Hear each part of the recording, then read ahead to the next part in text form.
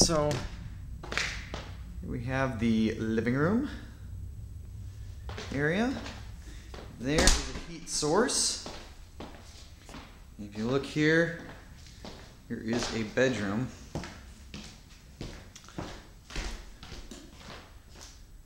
And it puts that in what we would call the closet area. That's kind of interesting. Built in, I guess.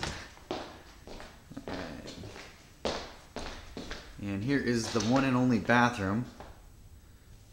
Small, but gets the job done. Now here is the kitchen. It's actually pretty big. Interestingly low ceiling. Let's take a quick pan around here. See how that kind of curves down there? Slants down, however you want to say that. Okay, there's the electrical box. The property is winterized. Here is the water heater, not the typical place for it, but hey, I guess it works. Now, here we have, I can't even tell you how low this ceiling is. It says, caution, low ceiling. Okay, let's take a look.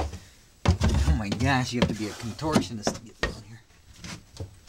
But, as you can see, there is not much to see down here anyway. So, solid, made of stone, that's for sure. So no big deal that, you know, that ceiling's a little low. Probably use it for storage at best. And upstairs we go.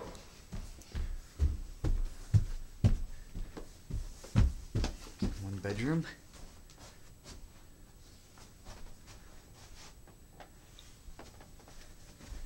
And here's another bedroom. These bedrooms are actually pretty decent sized. Okay, here's this. That's the attic access. Pretty big closet. So, little home, but pretty decent amount of space. Not a bad layout for the price. I really like it. Now look at that giant garage too, and not a bad backyard. I gotta admit, I think 712 Adams may be an investment winner.